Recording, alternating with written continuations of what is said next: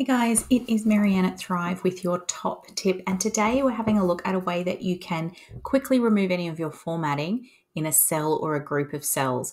Sometimes you've done lots of different things in different cells, whether it's borders or highlighting, or you might have some conditional formatting on it. And what you want to do is just get rid of a bunch of it at once. The easiest way is to use the clear formats button. You'll find that in the home tab, and then in your home tab, mine's a bit squished up because of the way I've got it set, but there's an editing section. And so for you, this should all be out across the top if you had it all the way open. And there's a clear option here. So I'm going to actually select, so you can very distinctly see the difference.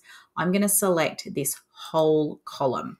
And I'm going to go editing and I'm going to go clear, and we can clear all, we can clear the formats. So clear all, you can see, clears everything from the cells. Clear formats takes the formatting that is applied to the selected cell, so it won't affect anything else. So if we clear formats, you can see it's removed the bold and the center at the top. All of these are now left aligned. It's removed all of the conditional formatting, and it's moved everything back to the left-hand side. Now, of course, I can undo that, or I can go back and reformat things, and that will be fine. But what it also means is if I type high distinction in again now, all of that conditional formatting has been removed.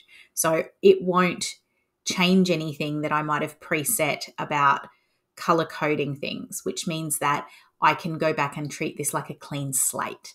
Give it a go. If you've got spreadsheets that people have all been working on to notify themselves, or you've imported data from somewhere else and it might have pulled in some formatting, it's another way that you can get back to a clean slate and start working without any issues.